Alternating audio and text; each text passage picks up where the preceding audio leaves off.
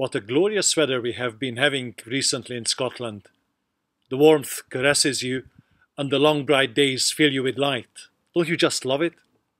I would love to bottle it up in a jar to keep it for a rainy day.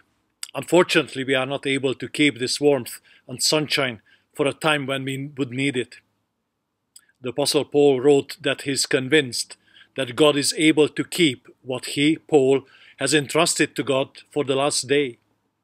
Paul was in prison awaiting his imminent execution, but he was not afraid. He was convinced that God is able to keep him safe and well when he was facing death. Do you know that God is able to keep you safe in all circumstances?